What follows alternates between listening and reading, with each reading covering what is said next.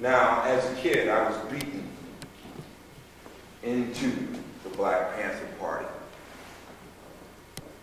Now, one of the great ideas propounded by the Black Panther Party is the idea that the community has a right to defend itself.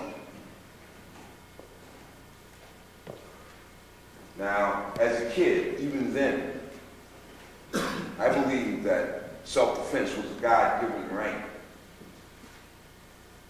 I believed that as a young Panther, and I believed that when I became exposed to the MOVE organization. Now, MOVE. I became a member of MOVE out of love, out of respect.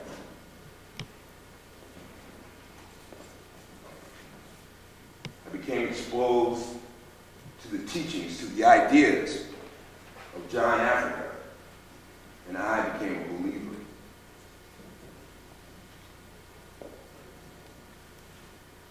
Perhaps I was enraged as well, sitting in at the trial in an official capacity as a reporter. And I'm speaking now of the trial of the 9 MOVE members convicted of killing Officer James Ram. It became clear to me that the law didn't matter. It didn't matter whether a man was innocent or guilty. It didn't matter what rights did they say that you had. What you had was 9 members of MOVE convicted of a crime that everyone knows that they did not commit.